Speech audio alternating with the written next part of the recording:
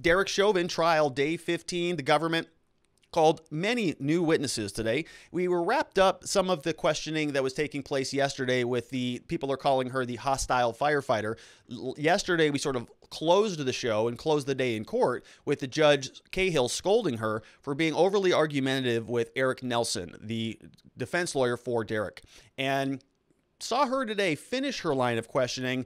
Nothing else happened, right? Very easy. I think 1 or 2 questions out of her. And so she moved on. And then we started getting into new witnesses. Some were interesting. Some were kind of not interesting. I don't really know what they were there for, other than the fact that the government just sort of wanted to really double down on their claim. So we're going to get into all of this. Let's first start by taking a look at the board. This is the trial board that we have. We saw a lot of testimony, or a lot of questioning today from Mr. Frank. We also saw Mr. Schleicher down here, and then we saw this new woman. I still don't know her name yet, but she is a new prosecutor. And yesterday she was out there interviewing the underage children, or the minors at the time, and we didn't see much else from some of the other people. But today we had 3 different prosecutors, of course, out there on the field, and we also saw Eric Nelson doing some cross-examination. So we're going to break this down. We're going to start off with the first witness, who was the store clerk.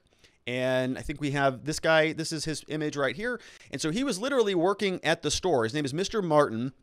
One of the first real full witnesses that we got today, and he was in the court when George Floyd went into the building. And so this was the scene. This was a screenshot from some of his testimony today. This is the store clerk, who's basically seated here for a large part of the testimony today. This is George Floyd, who's over here, and he's sort of walking around this store for a good period of time, somewhere about, you can see here, 7:35. And he doesn't really leave until about 7:45. So he's in there for, well over 10 minutes, or right around that time.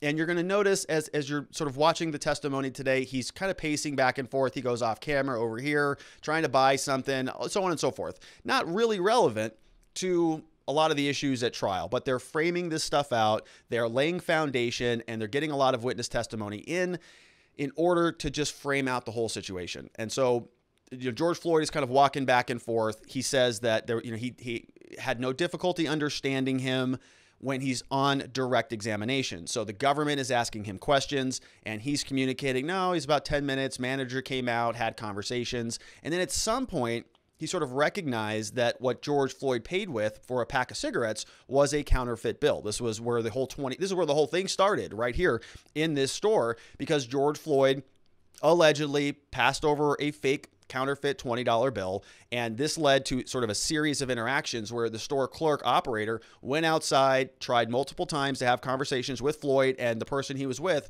outside of the store in their vehicle. And we go through this. It was a long line of questioning this morning. And so he walks us through the whole thing. Yes, I talked to my manager. Manager said, go outside. Tell him to come back in the store. Okay, I went outside. I told him to come back in the store. He didn't come back in. All right, go tell him again. And around we go. And then at some point, things escalate, obviously. And so we're going to hear from Mr. Martin as he's describing this counterfeit bill, which is really where it all started.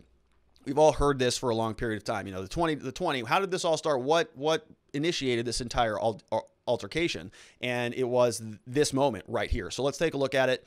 This is the store clerk. You can see him standing here, and you're going to see George Floyd's not in the frame anymore. The time, you'll notice, is at 7:59 p.m. And then he's basically, the prosecutor is asking him questions, and you're going to see that he picks up a $20 bill and kind of waves it around. So here that is.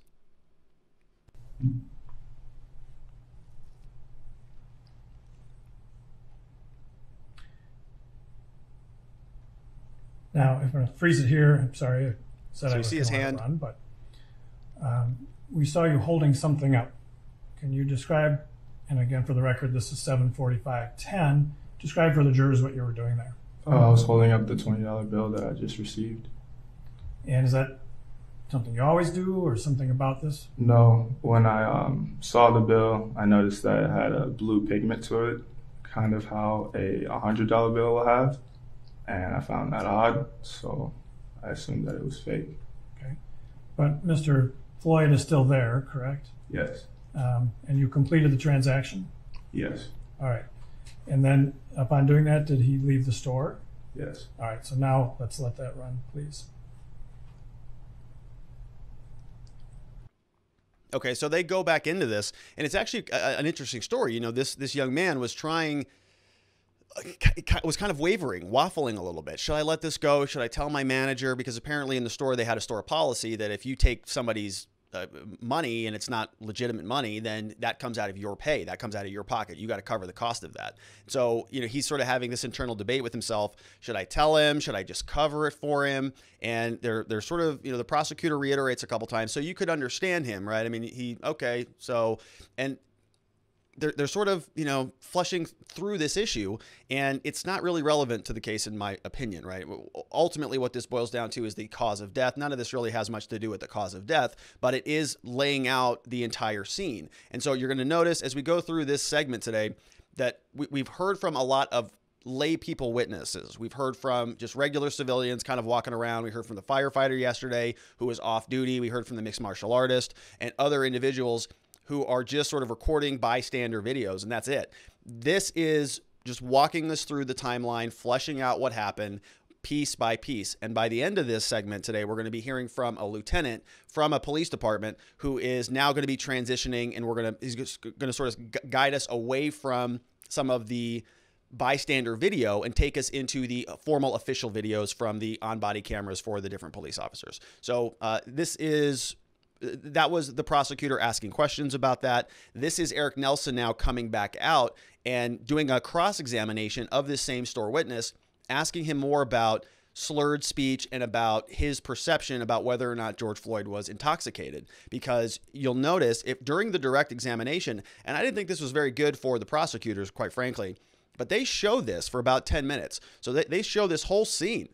And the whole video just played out in court. And what you'll notice, I saw this, the defense attorney asks about this, but the court clerk doesn't confirm it. But you'll notice that George Floyd is sort of walking around. He's kind of pacing up and down here, and he's doing this little dance. Eric Nelson calls it a dance, but it's kind of like a jimmy. You know, he's just kind of like, you know, amped up, or maybe he is dancing. I don't know what he's doing, but he's kind of bouncing around and looking like he's moving erratically.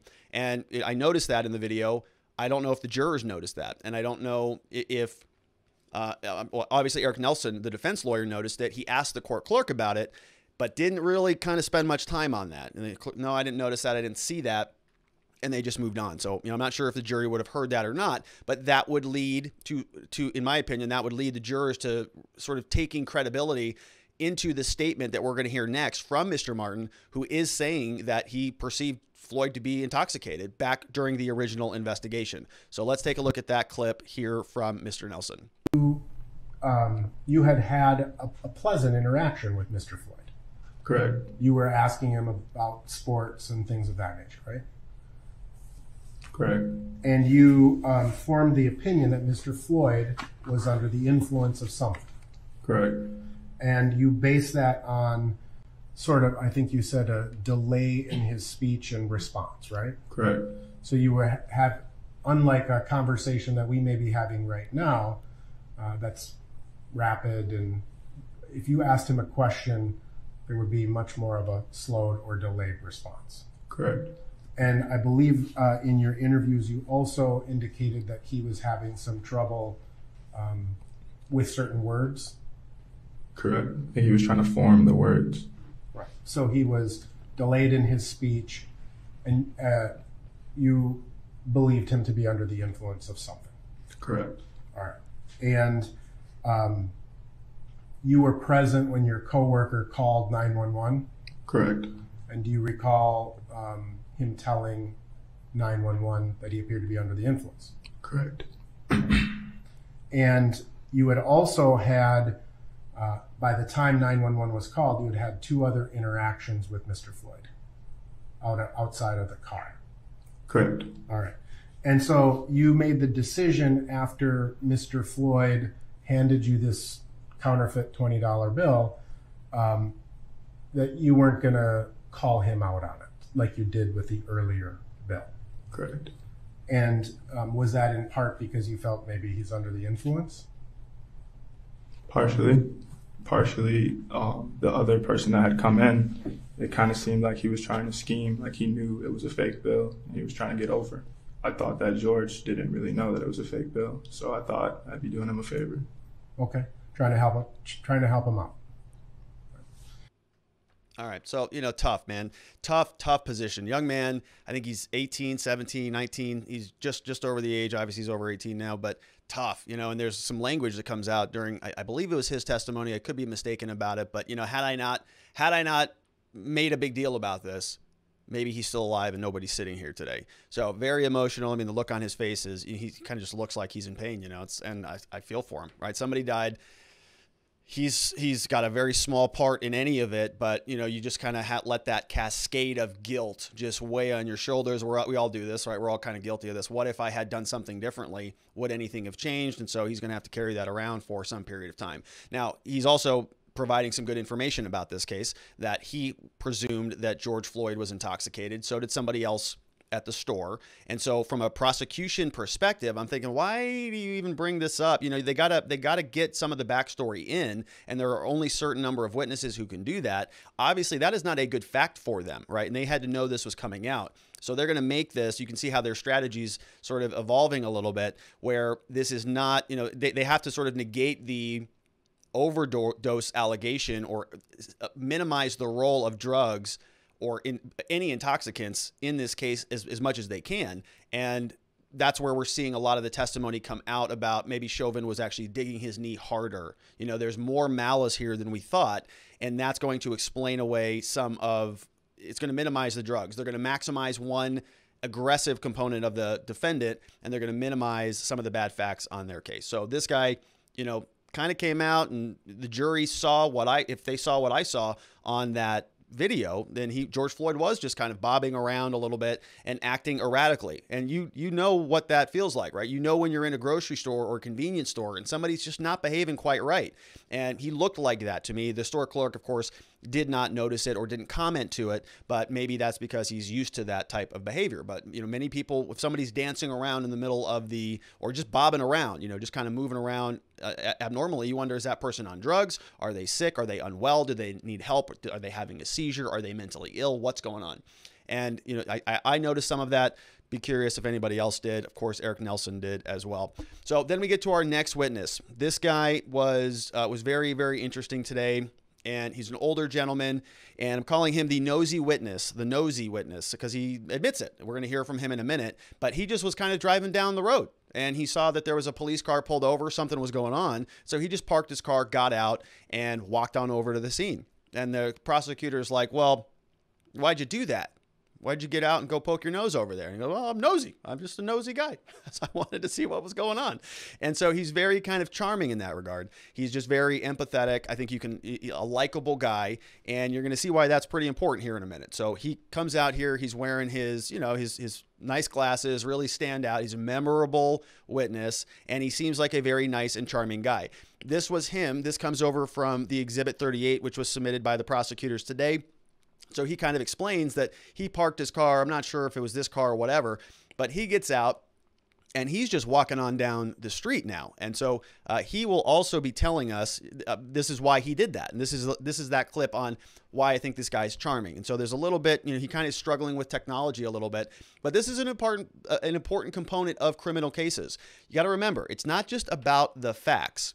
It's not just about what somebody says. Somebody can get up there and say, well, there was 11 nanograms per milliliter of fentanyl in there, and that's probably what killed George Floyd. Okay, that might be a fact. That might be some toxicologist's opinion. They might have the opposite opinion of that. Who knows? It's irrelevant. But what also matters is how the jurors weigh that person's credibility. Do they believe them? Do they think that they're being sincere? And a lot of that comes through emotion. That's just how we as human beings judge whether a person is being sincere or not, whether they're kind of vulnerable, whether they open that shell up a little bit and let you see inside. It creates that inner connection, that strong bond. And so he's kind of doing that right here. And just by being kind of, a charming old guy, just curious. So let's watch in and see how that went today.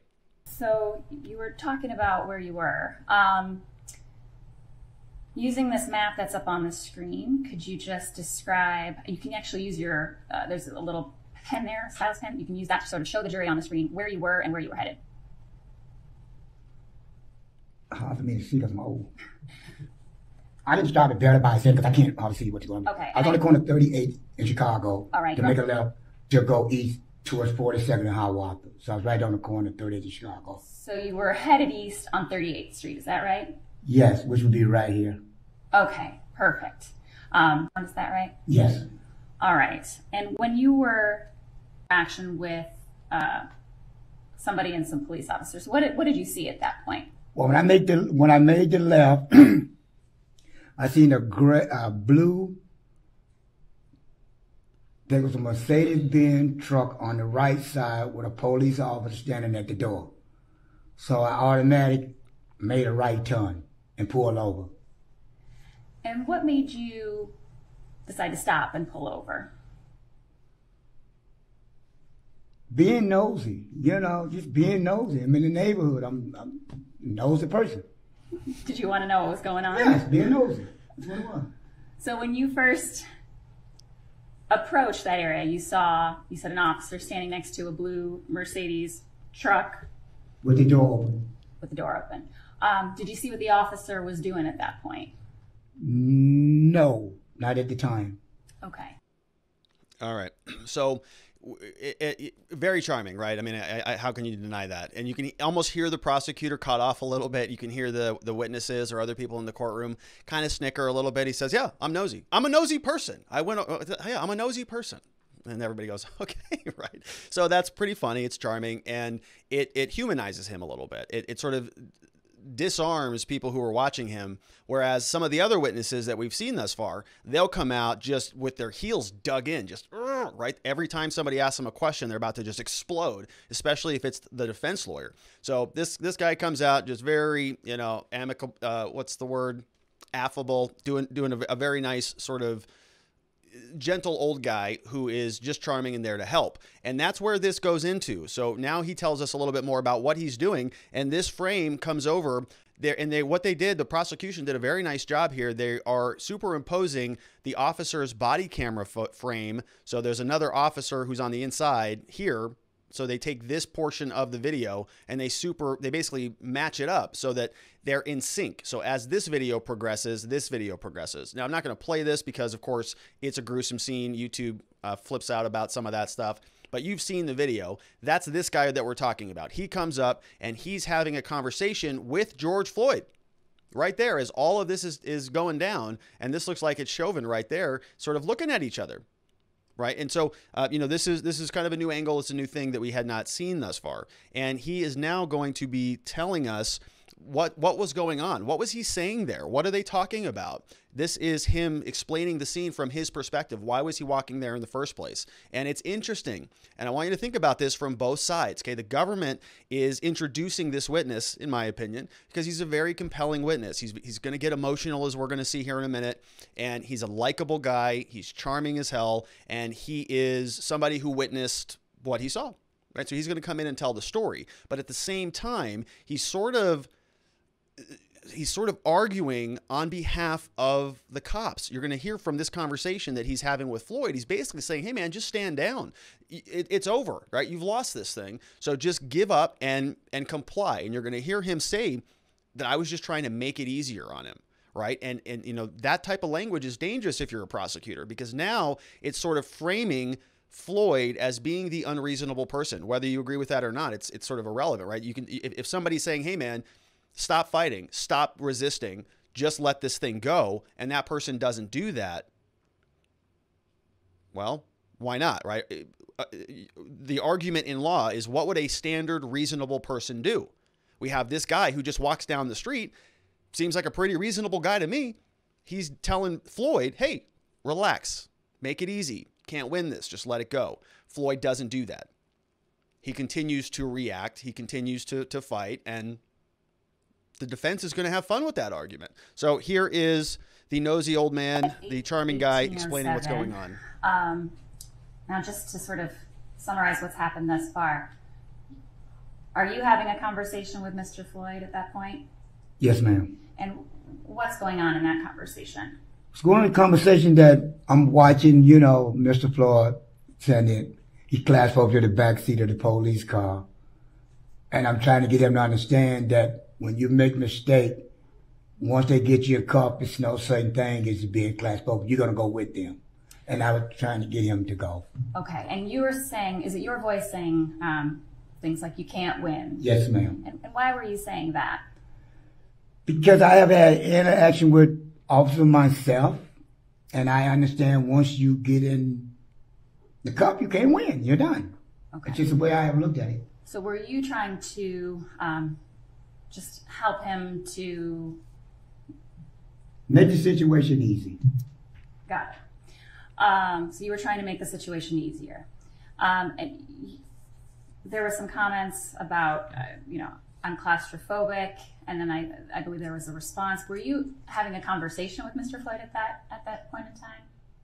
Yes, ma'am. And did you feel like he was hearing you and understanding what you were saying? Yes, ma'am. And like you said, you were just trying to make it easier and help. Is that right? Yes, ma'am. Okay.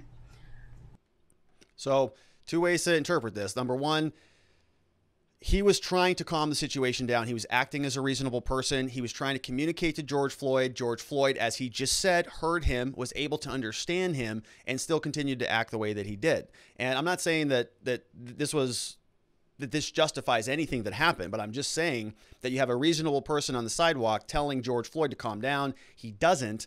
And in fact, he kind of gets a little bit more agitated. We see them try to put him in the back of the car. He flips out the other end of the car, and the rest of that is history. So on the one hand, you have somebody saying, I was trying to calm the situation down. George Floyd was also not doing that against my own advice. And he heard me and he could understand me, and he still was not compliant. So if the officers were trying to be compliant, or trying to get him to be compliant, this guy comes in, tries to get him to be compliant. He's not. What does that leave the officers with? What choice do they have now, right? They have to escalate their use of force. That's how the defense, I think, is going to frame it. Now, kind of converse to that, you could say that this guy is delineating a pattern of police brutality or misconduct or inappropriate behavior with African Americans, right? Because he said specifically, well, I've had interactions with the police. Sounds like he's been in handcuffs before, based on his opinion on how it works. Once you're in handcuffs, the game's over, he said. So if you have, that inclination, okay, well, look, it's not because Floyd did anything wrong. It's not because this was an attempt to make it easier for the officers. This was just a response to this massive, tyrannical, dictator-like police force that is out there ravaging the African-American community. And so I just told him, hey, man, it's a losing battle. Just kind of bend the knee to these oppressors, right? You can interpret it that way. And so, it's kind of a wash at this point during his testimony, whether this is helpful or harmful to the prosecution or to Mr. Chauvin, really, because he's also indicating that Floyd may have been unreasonable just based on the fact that he was also trying to get him to calm down. Again, you can have interpretations on that any which way, but this is where in this next clip where this is powerful stuff. So what happens next after this first question that we just covered, they play part of the video where George Floyd is sort of put on the ground, and they watch this.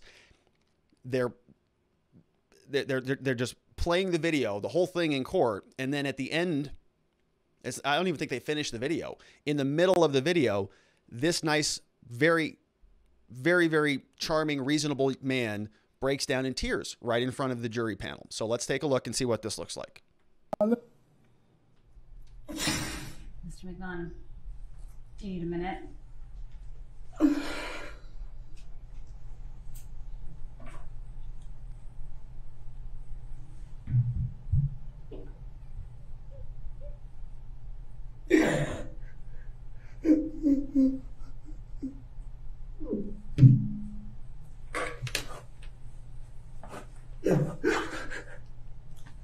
Oh my God. You just take your time. Let us know when you're ready. We'll just give you a moment, Mr. McMahon. I'm not sure if there's water for you as well. Oh. If you need a break to get some water, let me know, and we can take a break.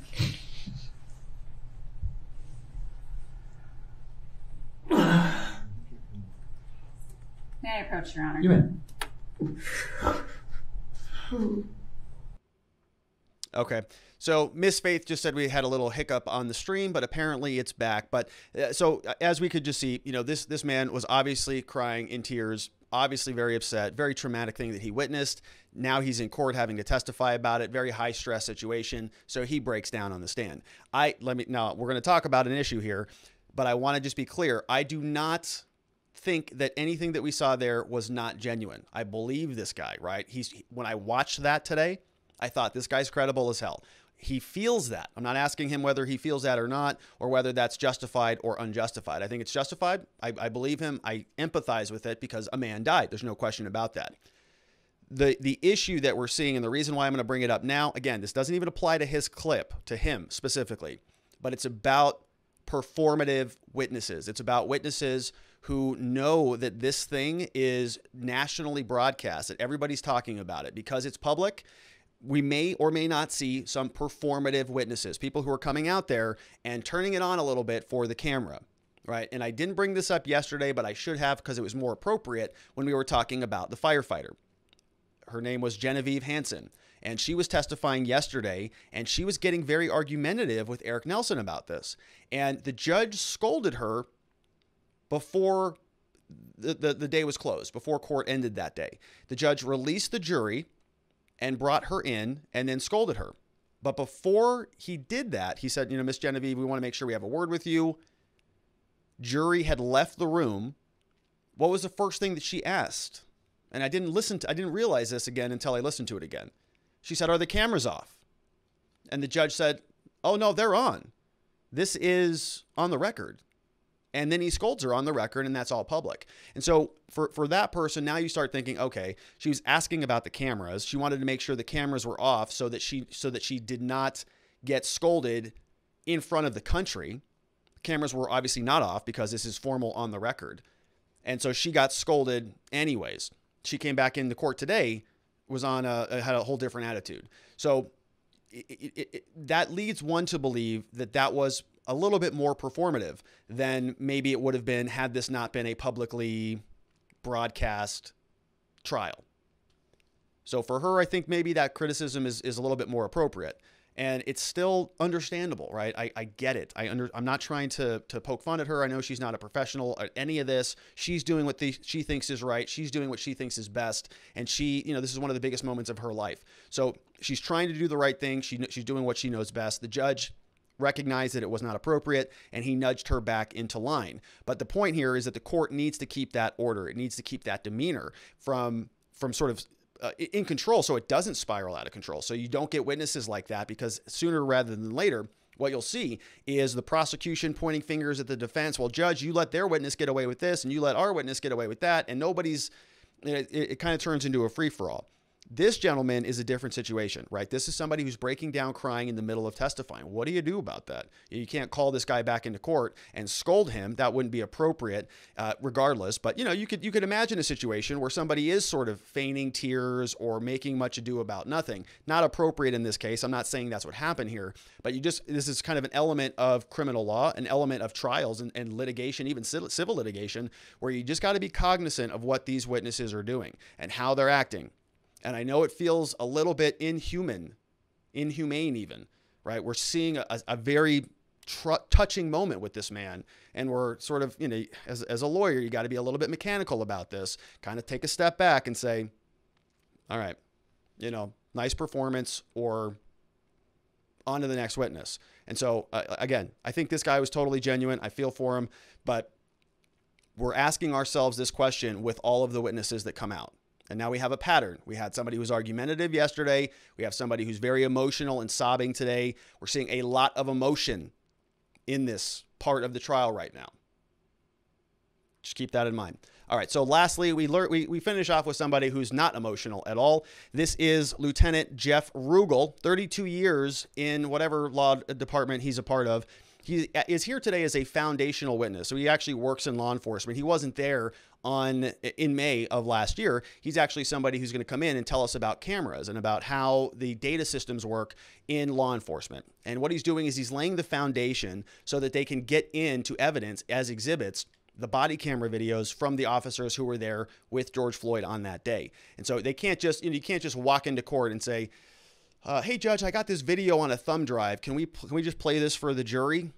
No, just cram it in there. All right. Yeah, there you go. Hey, look at that, right? You got to lay foundation. Where did this come from? Who recorded this? How is this stored? What date was this on? Is it encrypted? Who has access to this? Did anybody manipulate the file? Is it the real file? You know, can we run some analytics on it? Where did it come from? Is there a chain of custody? And on and on and on, right? A lot of issues that you can spot with digital media and the chain of custody and where it was all originated, whether you can even get it admitted as an exhibit in the first place. So this guy comes in and you're going to hear this line of questioning from the prosecutor as they're going through. It's going to sound like kind of very basic questions. You know, tell me about body cameras. Oh, they're about the size of a deck of cards. Okay. And they attach onto your thing like this. So we got to know that when they do introduce this body camera footage, that somebody can come in and talk about it, tell us where it came from. It's called laying foundation. And so that's what he does. Not that interesting, but it's pretty important from a procedural perspective because, you know, some people may be asking throughout the rest of this trial, well, why can't they talk about that? Or why can't they talk about this thing? Well, it may be because there's no foundation, because nobody can verify or vet that there is anything supporting that claim that you're intending to bring into court. So this is a very, very important part of criminal law, and this guy does it. It's very mechanical, you'll see. Kind of interesting if you don't know anything about body cameras. So let's listen in to Mr. Jeff Rugle. And then can you tell us a little bit about what these cameras look like and how they're actually physically attached to the officer? Sure. They're about the size of a deck of cards, a little black rectangle. There's a number of ways to wear them. Most officers use the magnetic mount, which is basically a pretty strong magnet that goes inside the shirt, and then a mounting plate that goes outside the shirt, and then the camera attaches to that mounting plate. So when the magnet is engaged, it's affixed. A lot of them wear it either in their shirt pocket or up, high on the chest, which is where they're supposed to wear it to capture, a view of everything going on in front of them. All right. And every officer is.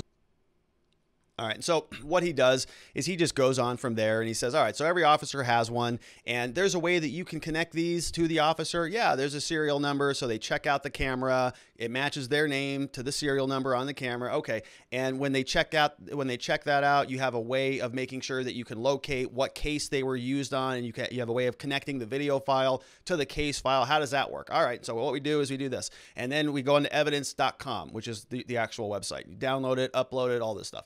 And so then they say, okay, well, how about this? So we know a lot about body cameras now, all of those, all your experience, 32 years, blah, blah, blah. But what about on this case? Were there body cameras in this case? Yeah, in fact, there were. Oh, what were those serial numbers? Oh, here's what they were. Oh, who do they belong to? Those people. Okay. So now we have foundation. Now we know where it came from, what the background is. Then they admit it into evidence, and they played the whole camera. They played the whole thing, right? This was a big day, because they got through that whole video. The jury saw, some of the people on the jury had never seen the video before or claimed they had never seen the video. Well, they did today. It was all out there. There are other angles and there's going to be more video footage for sure. But this guy, Mr. Rugle, Lieutenant Rugle, was the person who laid the foundation in order to get that admitted as an exhibit. So the jury, they're going to be able, when they're deliberating, to scroll through any of the exhibits. Just the video footage, or they should be able to if the judge will allow that, but they should be able to just sort of manipulate the exhibits or at least get access to them. So this stuff will be seen by the jury panel later down the line, and we're going to see a lot more of this. So we're starting to transition already from layperson witnesses into professional witnesses. We may see more of that tomorrow. I would expect that to start pretty soon. So let's jump into some questions. Great questions typically come from locals.com is the platform. Locals.com. The name of the community is watchingthewatchers.com. I started reading the next question before I even explained where the questions came from. Why would you do that? What a silly goose. All right. So first one comes from JBone86, says, any thoughts on the trash who was caught taking pics in the courtroom? Yeah. So that person should probably be charged with contempt of court. I mean, the judge had some pretty clear guidelines on this. That person was violating the court order. That's contempt of court, and they should be charged with a crime for that. News Now Wyoming says, I was so surprised by how much of the cop body cam was muted. They muted where the cop said he has no pulse, which seems very relevant to the reasonableness of continuing to hold him. Oh, that's interesting. So that is interesting. So I did not even, when they started playing that, I didn't listen to the mutes. I sort of hyper compress this stuff. So I watch it at 2 speed, kind of listen. Oh, okay, there's a good witness coming in. I'll slow it down, listen to them. But when they played the body camera, I didn't listen to it again because I've seen it multiple times. So that's interesting. And we'll see what happens on cross, because when I just sort of wrapped up to come in and do the show, I think they were just finishing with the body camera. So I'm not sure if they got to any cross-examination on that, but certainly they will tomorrow. And it will be very curious if they muted some very relevant information from that video. We got Pato in the house, says, it seems that the media is focusing a lot on the firefighter not being allowed to access Mr. Floyd. But how would the officers at the time know she is who she said she was? If she's not a trained medical professional, she could have done more harm than good. It seems like the defense missed an opportunity to explain why they wouldn't allow her access to Mr. Floyd. Well, so it's a great point. And actually, I made this point on yesterday's show, if you missed it, but I haven't seen this else out anywhere. But yesterday, we played the clip of Mr. Nelson cross-examining her, Genevieve Hansen. And she says multiple times, he digs in on this, that if she's using her fire hose or whatever to put out a burning building, and somebody comes up and screams at her, that she would not allow them access to her. She wouldn't allow them to deviate her from her duty. She says that multiple times. Well, what if they're screaming at you? Would that distract you? No, I would stay focused on my course. Well, what if they're threatening you? No, I would stay focused. Well, what if it's not one person? What if it's 12 people? No, I would stay focused. What if it's 20 people? And they're saying that they're going to kill you. And she said, well, a burning building is more important than them. So I'm going to be focused on the burning building. And the whole argument there is, well, of course, good for you. This is what the defense should be saying. Yes, we know that. So why were you trying to go and interfere with Derek? He was in that scene. He was the firefighter putting out the building, would be their argument.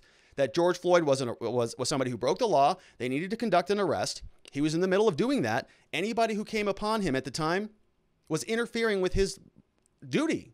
It wasn't a supervisor, wasn't anybody in uniform. She should absolutely not have access to him. That makes good sense, right? Because he's in the middle of it. And she confirmed that that's a pretty good standard in her own testimony by saying, if somebody were to come up to me, I would not allow them to deviate me from my duty. Okay, well, that's exactly what Chauvin was doing, and you came upon him and tried to deviate him from his duty. And so I think people are sort of missing that whole point. Yeah, she was a random person as far as the cops are concerned. That's what the defense will say.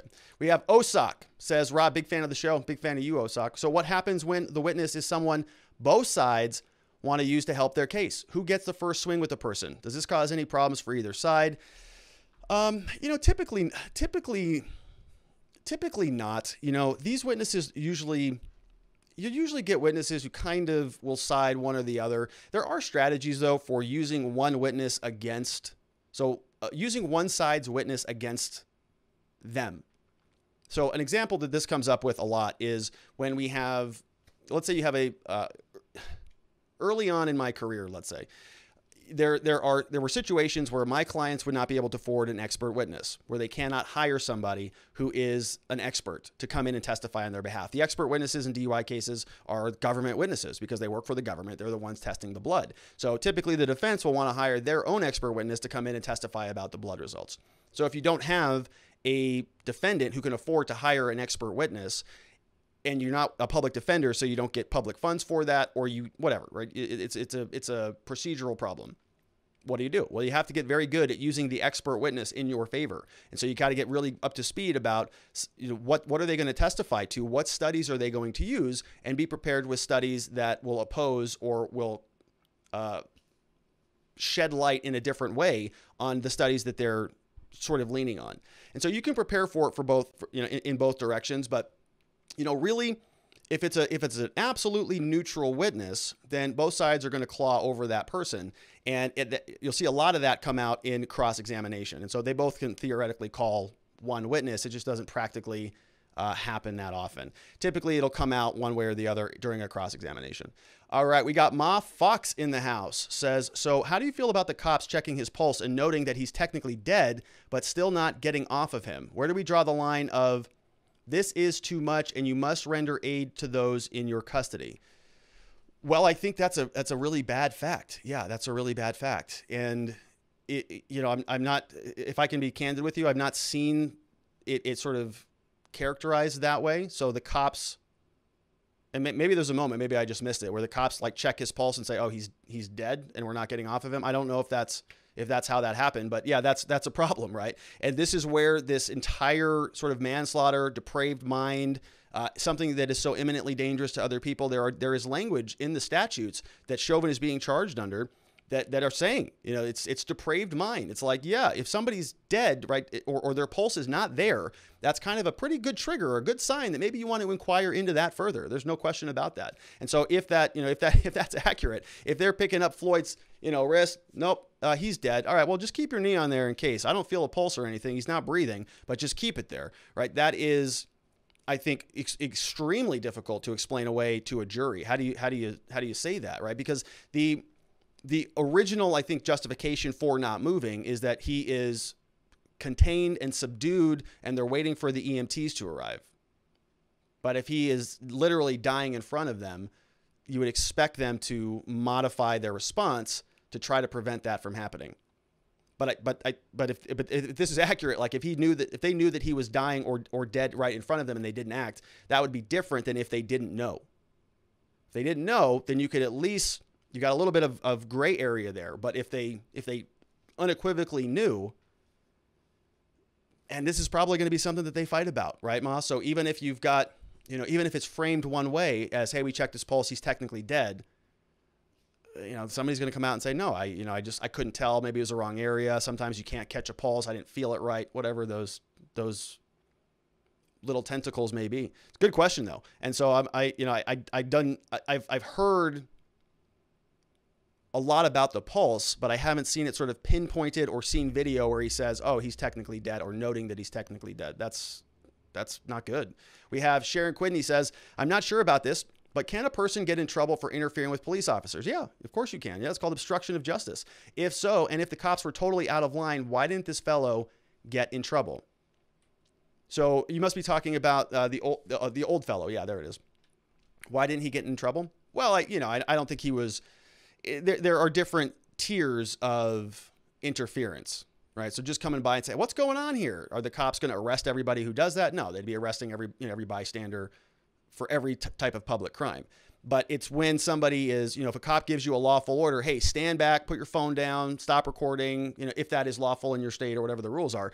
But if they give you an order, go sit down over there, and you refuse, then at that point in time, the cops may say, all right, enough of this already. You're getting charged with a crime too. They can call it obstruction of justice, failure to obey a lawful order. We have those here in Arizona. We have a lot of cities that also have their own versions of those orders. So there are a lot of things that a cop can do, but in this case, probably just didn't think it was justified. We have Ma Fox says, falsifying evidence is a serious crime. I highly doubt the prosecution was that careless. Yeah, so that's a good point about the muting. I can't imagine they did that. They may have muted it for the audio, maybe for us listening. If there was any information, I don't know what they would mute though. Yeah, so I would take a look at that. Fact check any of these comments. Okay. These are live questions. So, just go look it up for yourself, right? That's, I think, a pretty good rule in general. Not that we don't trust anybody here. These are all locals. These are all people from locals. These are the most estimable people on the internet, quite frankly. Just outstanding A+ level people. So go over there if you want to hang out with some of those folks. We got Hack Consulting in the house that says, if that firefighter is so concerned with the burning building to not be concerned with idiots around her, then she's only there for a paycheck and doesn't care about anything except looking good in a uniform. A good firefighter cares about everything going on in the situation, and if idiots are intruding on cops, people die. Yeah, so yeah, she was digging her heels in because she felt like that was the right thing to do, but I don't think it served her well. And honestly, I'm not real sure that Eric Nelson knows that. He may have been going a different direction on how to utilize that by saying, by wanting her to answer that, yes, I would have been thrown off guard on that, and then maybe adjusted the response accordingly. We have J-Bone again says, should the prosecution be worried about desensitizing the jury by playing videos of George Floyd over and over again? Seems it was an issue in the Rodney King trial. Yeah, maybe. So, Robert Barnes, who we've had on this channel, he was commenting today, good observation about how emotional a lot of these witnesses have been. a lot of emotion, a lot of tears, a lot of crying, a lot of anger, a lot of animosity, a lot of people very upset about that. But none of that really answers the question about cause of death. Cause of death. Drugs, asphyxiation. Drugs, cardiac arrest. What was it? Right, all of this is all nice, but it doesn't answer the question about what killed him. And so, jurors might get sick of it. They may get sick of seeing it. We've seen, how many times can you see a man die in front of you before you get to the real issue? It's like, hey, I've had enough appetizers. Give me the meal. Let's get down to brass tacks here. What really happened? And so if you sort of, have your nose rubbed in it, in the same horrific scene over and over again, people might instinctually react to that. NY Renal MD says, I couldn't hear anything that mentioned the pulse when they checked. Only they could say what it was. Could the other cops be called by the defense?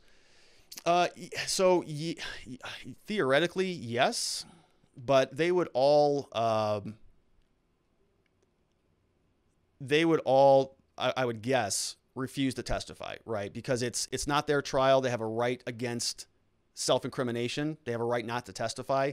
And if they were forced to testify in this case, they could say something that might jeopardize their case. And so I don't think that they would be required to testify. But it's a good point. Yeah, and I don't think that would happen. We got Woodworking Medic says, with the whole pulse check thing and not letting go, we take patients that are completely paralyzed and sedated, but PD will still handcuff them to the stretcher. Blows my mind. Yeah, it's like, hey, right? You see in those movies where like a guy's in a coma with like his head wrapped up in like a million bandages and he's like strapped to the thing. You're like, he's not going anywhere, folks. But you never know. And so it's better safe than sorry, I guess, is the general rule when it comes to law enforcement. So good questions on that. That's it for the Derek Chauvin trial. We'll be back here tomorrow with more coverage, of course. So make sure you subscribe. If you want to join and support the show, check us out over at locals.com. Our community is called Watching the Watchers.